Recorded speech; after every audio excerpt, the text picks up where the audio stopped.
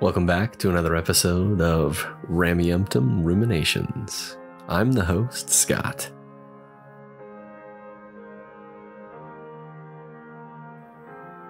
Today's episode is called Cafeteria Mormonism.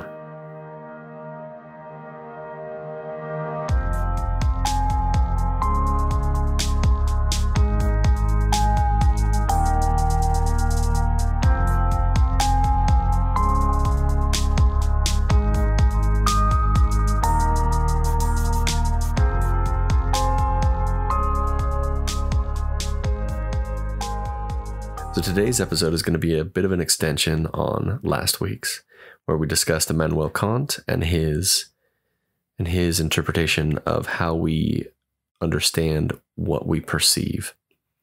So for a quick recap, before we jump too far into Cafeteria Mormonism, I want to paraphrase what we talked about last week. Kant explained that we perceive the world around us through the influence of our perspective. So everything that we see, everything we observe is influenced by what we know, what we believe, and who we are as a person. And all of those things influence how we see the world. We discussed a couple of thought experiments that explained it, and we talked about how this concept is what prevents people from seeing the truth when it is right in front of them. Because they literally cannot. Because their perception is influenced by their beliefs. So we're going to talk a little bit about Cafeteria Mormonism. I like this concept because it is something that gets thrown out to nuanced members regularly as a way to say that they're not orthodox enough. But there's a beautiful irony in all of this, because I believe that every member of the church is a Cafeteria Mormon. Every single member. So let's jump into this. Let's dissect this thought experiment of Cafeteria Mormonism. This idea of Cafeteria Mormonism has been around for a while. I've heard lots of memes, both faithful and on the other side of the spectrum, about the subject of Cafeteria Mormonism. So let's go over it briefly. The idea is that everyone in the Mormon church attends a cafeteria of the religion. Each choice of food or drink is a different doctrine or principle of the church. And members are instructed to eat every single food item. When people talk about Cafeteria Mormonism, on both the believing and the non-believing side, there's a couple of things that they discuss. From the believing perspective, the concept is that a member of the church is not allowed to determine what does and does not constitute orthodoxy, and they have to obey what is being taught and trust what is being taught by their leaders.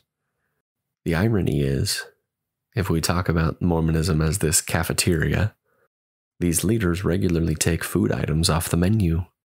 They change things. And this was something that we've established already in this podcast. If you're interested in more facts and dissecting the details a little bit more, you should go check out some of the other podcasts. Radio Free Mormon, Thinker on Thoughts and stuff. Some of these guys that dissect these ideas more thoroughly. Now, I love this example because of something that no one talks about. That is the obvious next step in the parable of Cafeteria Mormonism. If we're going to liken doctrine and policy and theology to food, that no two people has the same exact taste in food. There are not two people in the world that would go to the buffet and like every single same item on the menu. Now for me, it's spice all the way, as much heat as I can handle. I love spicy food. I have a bottle of sriracha in my refrigerator that I put on my breakfast. My wife recently got me a gift set of different hot sauces, different chili peppers, habaneros, mixed with garlic and different sort of flavors that that just makes the food so good. I love spicy food. I love a wide variety of foods, but there are certain things that I don't like. And that's the same with everyone. Everyone has unique tastes. Everyone has unique needs when they're eating. Some people are allergic to foods. Taking the concept of Cafeteria Mormonism and being allergic to foods, you can push that idea pretty far and draw some interesting conclusions there.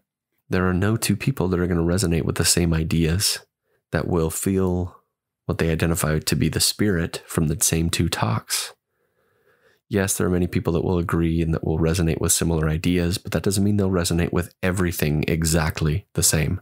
It's funny because these prophets and leaders of the church are changing the menu at the Cafeteria of Mormonism, and the members don't notice. They don't pay attention to that. They don't realize that the menu of courses is different than the one that their parents ate or that their grandparents ate. It is a constantly rotating theology. Members are encouraged to eat their fill and have a bite of every single food item on the menu. Now, this is where I want to push the example a little bit further. Now, let's say we have a group of people walking into this buffet, this Mormon buffet of ideologies and policies. It is silly to assume that everyone is going to like everything at the buffet. Every member of the Church of Jesus Christ of Latter-day Saints is a Cafeteria Mormon, without question. Everyone picks and chooses the doctrines that resonate with them, the teachings that connect with them. And I will make a point to illustrate this. We all sat through a gospel doctrine class where the teacher said something or somebody raised their hand and made a comment that didn't jive with you and that you just brushed off and said, I disagree with that. Well, the person that said it does not disagree with that, and it jives with their version of Mormonism. So they're eating a slightly different meal. My wife was often frustrated sitting through gospel doctrine with me because I would regularly cite scripture and tear down the ideas presented and whisper to her in the background why what they said was wrong and why what they said did not jive with what the prophets had taught. But it never occurred to me that the way it was presented by the teacher at the time meshed with their version of Mormonism. The way they practiced the religion was different than the way I practiced it. One of the other aspects of this, and the fact that each member believes a different thing, is that each member has studied the scriptures to a different amount. And so someone who only reads the scriptures and only goes to church on Sunday will have a different view of the religion than someone who does this and also studies general conference talks. To compound that, someone who reads the books that the apostles and prophets publish will also have a different view of the religion. And each different thing that someone reads, let's say, for example, one person studies what the older prophets taught, teachings of the prophet Joseph Smith, reads Journal of Discourses. This person is going to have a fully different view of the religion than someone who only reads the books written by prophets of the modern day, books written by the current prophet and the current apostles. These two people that are studying different writings of church leaders will have different views of the church because each prophet, each apostle does have a different view and their rhetoric is different. This compounds the fact that each member has a different level of understanding of the doctrine and adds to this idea of Cafeteria Mormonism. Each of these people are partaking of different meals in the cafeteria. They're studying the Mormon doctrine books. They're studying the Jesus the Christ. They're studying different books on the menu that not everyone else is studying. Perhaps me making the argument that every member of the church is a Cafeteria Mormon is just a bit of semantics. The point that I'm trying to put across is that every single member of the church has a different understanding of it, and they interface with it just a little bit different than everyone else. And that's normal. when people weaponize and say, you can't be a Cafeteria Mormon, they're disregarding the fact that everyone in the church interfaces with it in their own way. You might have one person who was raised in a family that their parents are very devout, wear their church clothes all day on Sunday, or do family night every Monday and read scriptures every day. Or you may have come from a family that only one of your parents was a member of the church and scripture study was not a part of your formative years. There are all of these subtle differences with the way that people interact with the church that make it so each person has a unique experience with it. Each member, no matter how devout, is a Cafeteria Mormon. Their understanding of the scriptures is just different than yours. Let that sink in for a sec. Their understanding is different than yours. Does that mean that they believe different than you? I think it does. And I am making the argument that every member of the church is a Cafeteria Mormon because they believe different things. It might be subtle. Sometimes it's just a few small things. Sometimes it's rigidity to every word the prophets have said. Sometimes it's that flexibility of saying, sometimes they're wrong. Sometimes they don't say everything that's the word of God. Regardless, there is a belief spectrum and every member of the church is on it. And therefore, every member of the church is a Cafeteria Mormon. Now, I want to cover briefly a couple of the things that I found unpalatable. There were dishes in this cafeteria of Mormonism that I just did not like.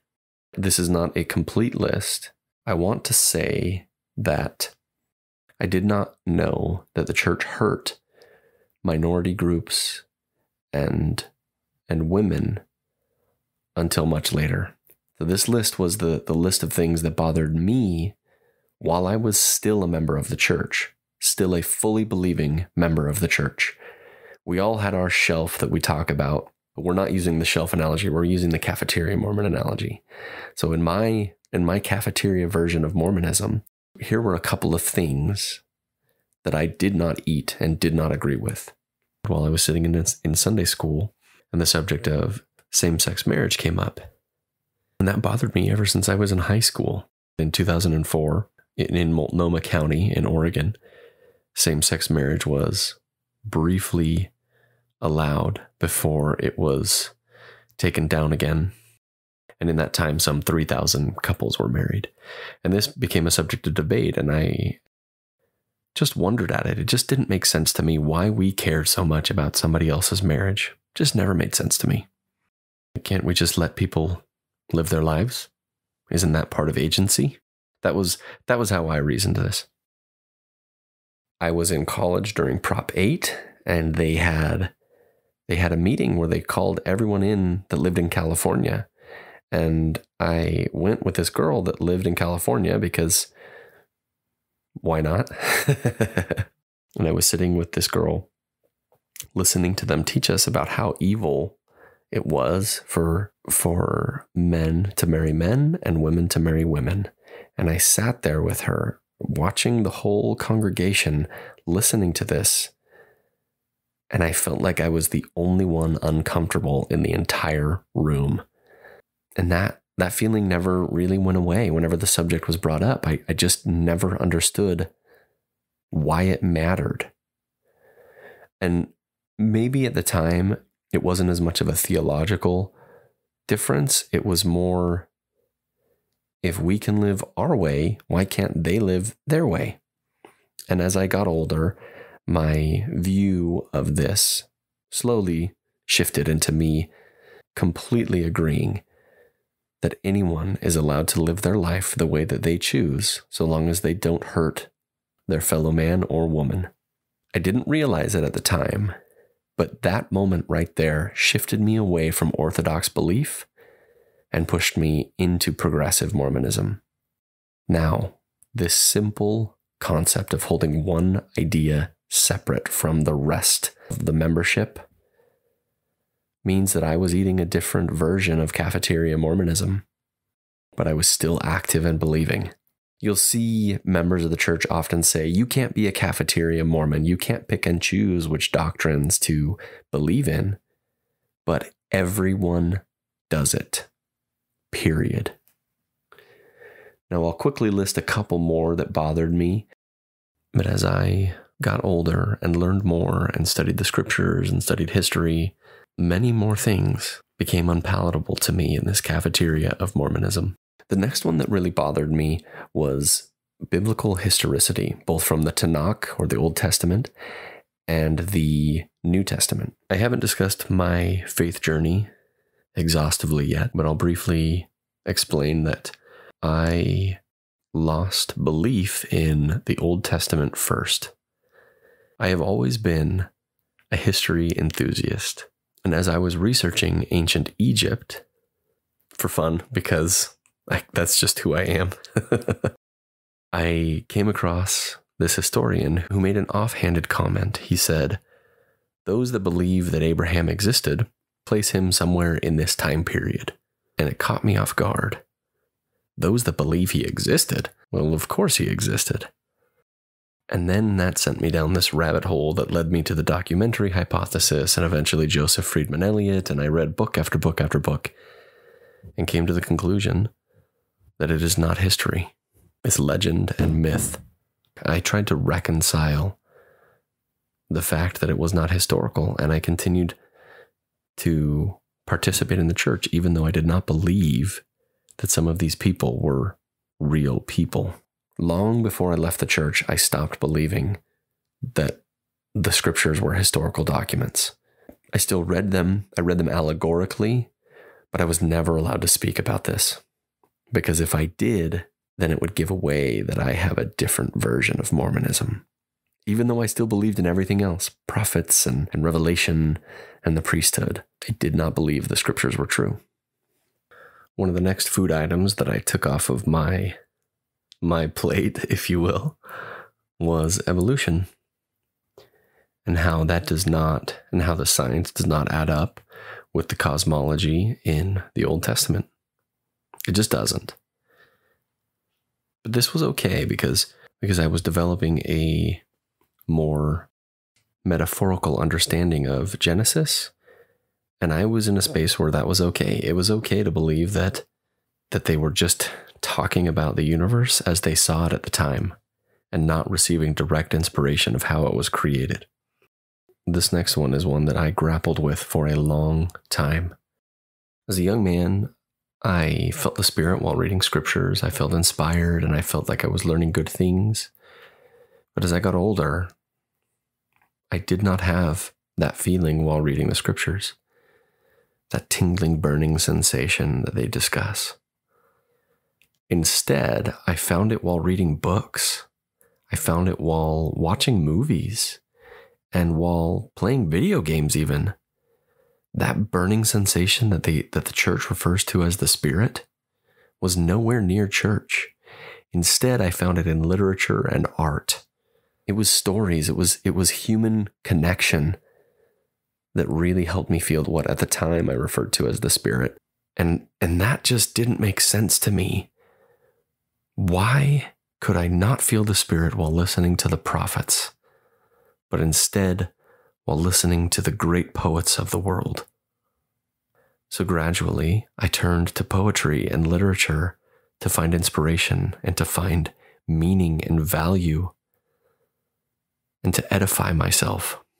I've since changed my view on what the Spirit is in regards to concepts such as elevation emotion, but I don't want to get too far into that. I've already ranted a little bit too long on this. Now, as a believing member, or unknown to me at the time as a progressive member, I never considered myself that, but I was. I found myself theologically pushed to the fringes. If I commented or spoke too openly about my thoughts, I would out myself as being nuanced. And so I did my best to hide my beliefs. This was very hard as the gospel doctrine teacher for a number of years. I struggled. I had to word things so carefully so as not to give myself away.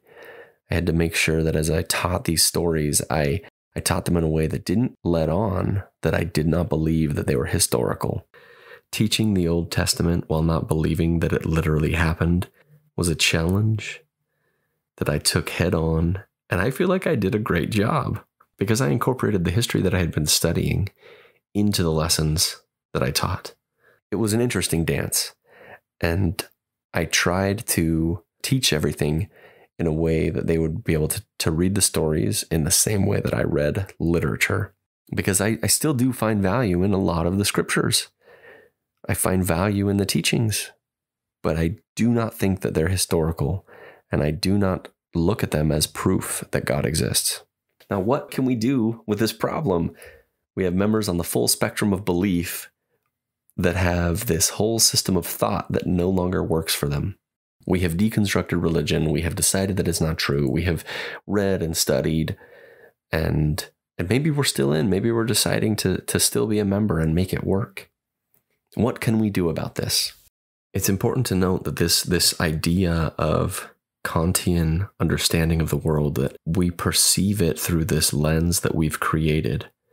Well, each of us have created a unique lens to see the world, a different way to perceive and understand the world around us. That's no different in Mormonism.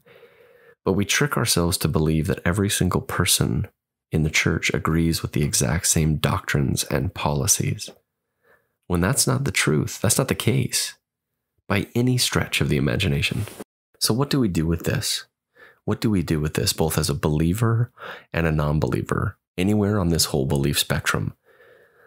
What do you do when you find something in Cafeteria Mormonism to be unpalatable? I want to look to Buddhism for a little bit of inspiration, a little bit of understanding on how we can interpret this and live healthier lives. Now, this is a Buddhist parable that I think will help us retain autonomy and the ability to decide for ourselves, and from there also help us heal after finding the truth about the church and the harm and the hurt that we feel after that change. This is a quote from the Alagadupama Sutta, the water snake simile. I may have butchered that. This is translated from the Pali by Thanissaro Bhikkhu. Now, this is a story of a man traveling by a river with a raft, and it's often referred to as the parable of the raft. The Blessed One said, "Suppose a man were traveling along a path. He would see a great expanse of water, with the near shore dubious and risky, and the further shore secure and free from risk, but neither a ferryboat nor a bridge going from this shore to the other. What if I were to gather grass, twigs, branches, and leaves, and having bound them together to make a raft, were to cross over to safety on the other shore, in dependence on the raft, making an effort with my hands and feet? Having crossed over to the further shore, he might think, how useful this raft has been to me, for it was in dependence on this raft that, making an effort with my hands and feet, I have crossed over to safety on the further shore. Why don't I, having hoisted it on my head or carrying it on my back, go wherever I like?" So let's illustrate this idea. A man comes to a river and he must cross to the other side. So he decides to build a raft. And the raft takes him across safely, and he gets to the other side. And he thinks to himself, this raft was very useful. And he decides to put the raft on his back and continue walking down the path. This is an interesting parable of the things that we carry with us that we may not need anymore. Not just the usefulness. Sometimes we carry around hurt. We carry around relationships and ideas with us that have stopped being useful to us. They helped for a time. They helped us heal. They helped us get from point A to point B, but we continue to hold them with us. Now, is there anything wrong with deciding what works and doesn't work for you? What ideas or concepts live in our minds well after they've run out of usefulness? How often in our lives do we cross that river, that hypothetical river, and pick up whatever carried us across it and keep it with us. In my life, Mormonism was that raft for a very long time. I used it to navigate adolescence and my 20s. I used it to define who I was, define my beliefs and my ideas. But when I got to the other side of the river, I no longer needed the raft. And in my own life, I actually did pick it up and I carried it with me for a long time after it was no longer necessary, until I eventually put it down. There's deep value in understanding the things that we need and the things that we don't need anymore. Even as a believing member of the church, there can be individual doctrines, individual ideas that you don't need to carry with you. If they don't bring you happiness, then they are not for you. I suffered from scrupulosity when I was a member of the church because of poor choices that I made in my youth, because of continued poor choices I made as an adult. And I was stricken by a constant awareness of my mortality and the fact that one day I will die, and that could happen at any moment. And I lived in this constant fear of not being ready for it. And it wasn't until I put down that raft of Mormonism that I learned that there was nothing to get ready for. I'm living a full life. And if I die today, that would be just fine, because I have had many wonderful years living among many wonderful people, and I found peace in that. But while I was in the church, there was no peace in my mind, and it took me stepping away to find that peace. Even though I did step away mentally, I participated for years with my spouse. This leaving the raft behind us is a profound concept. I want to be clear that I have very fond memories growing up in the church. I overall had a good experience in my adolescence in the church. The raft was good for a time, but I no longer need it. Now, these rafts can be many different things. They can be relationships. They can be emotions. Many people that leave the church hang on to the grief and the anger and the frustration for far too long. They carry that raft that helped them, these emotions, these bitter and hard emotions that guide you through a faith transition and religious deconstruction. They're painful, but useful in guiding us down a path to a healthier state of mind. But how many of us hang on to those emotions for far too long? Maybe there are some listeners that exist in a state of anger and frustration. And that's not a healthy place to be either. That doesn't mean you can't get mad. That doesn't mean you can't be frustrated. It doesn't mean you can't stand up for the things that you believe in. Something that you'll see in Reddit posts as people are deconstructing and angry and frustrated is they'll discuss how mad they are that they wasted so many years in the church, or how frustrated they are that it took them so long to see it for what it really is. There's no use in thought patterns like that. It is already done. You can be mad. Feeling your emotions is okay. But you can't be mad at yourself because you did not know.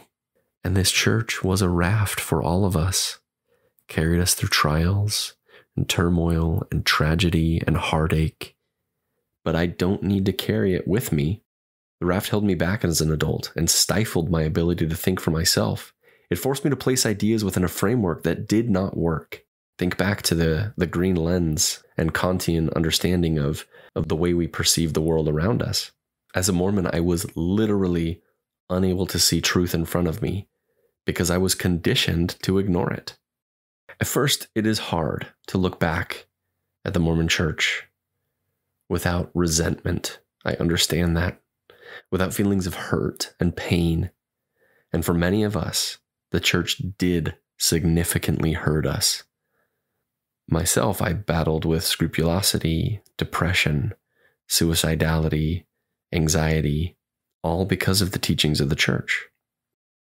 But as a kid, I didn't have any of those things, and it was good, and it gave me community and a good place to grow up. The raft was useful for a time. Maybe eventually it'll make the changes necessary to be a better organization. But my view on it doesn't matter. It's a raft that I put down at the side of the river as I continued on my path. I don't need to carry it with me. I guess you could say that I am a little bit in making this podcast, that I am carrying the raft with me as I record these episodes of this podcast, because I'm focusing on Mormonism and understanding it through these different lenses. But I would say that maybe I'm still on that river to some extent, but I have put down the pieces of the church that were harmful to me, put down the theology, and I'm trying to better understand myself and better understand other people. And together we're on this journey to enlightenment. On many occasions, I prayed. Whenever I was troubled, whenever something bad happened, I would pray. And the church was the interface with which I managed my emotions. And as a kid, it worked fine. And for all of us that are on this spectrum, at one point in time, it was healthy. Otherwise, we would not have joined or continued on as we have. It's also valid to decide that the raft is still good for you. And maybe you sail down that river a little bit further. That's okay too. I want to be clear that I don't use this parable as a way to encourage everyone to leave. Everyone's journey is their own. Everyone has different reasons for staying and different reasons for leaving. I believe if the organization makes certain changes, that it can be good and helpful. So as I discussed with Cafeteria Mormonism, whether you stay or leave, wherever you find yourself on this spectrum of belief, there's nothing wrong with avoiding certain meals in the cafeteria. Consider them their own individual rafts, beliefs that you held for a time that were helpful, beliefs that shaped the way you see the world. But if they don't work for you anymore, you can put them down. I will say this. There are certain foods in this cafeteria that are poisonous and will kill certain people. They are to be avoided, and they should be removed from the menu so that it can be a healthier space for everyone. I often wonder what life would have been like had I never been a member of the church. I think we all have these what if thoughts, these ideas that we wonder, what if I had made that other choice? What if life had been just a little different? That thought pattern is normal. Many people wonder, many people second guess themselves. I, for a long time, second guessed my choice to leave the church. It was the hardest decision I ever made in my life. And for many of my listeners, that will be the case for you too. It was the hardest choice you ever made, and you doubt and second guess yourself. But as you've been on the path to healing, you can put that raft down and continue your journey wherever your heart takes you. Every single member of the church is a Cafeteria Mormon. Remember that next time you discuss something with your family. Each member of the family has their own individual understanding of what the religion is. Thank you for listening today. If this is content that you enjoy, I would really appreciate you putting in a like, sharing it with your friends. As a new podcast, I rely on word of mouth. I rely on you guys to get the word out that I'm here trying to help. I want to create a space where believers and non-believers can discourse. I feel that that is the only way that we can make positive change in the church. And I have loved ones that don't want the organization to go away. So if we want to change it, if we want to make it a healthier space for our loved ones, we need to discourse in a way that will reach them. There's space for other discourse. There is space for people to be angry, for people to learn facts that might be off-putting to believers. But there also needs to be a space for believers to listen and get the perspective of a nuanced believer or a post-Mormon in order to better understand where we're coming from. I hope that you have an excellent day.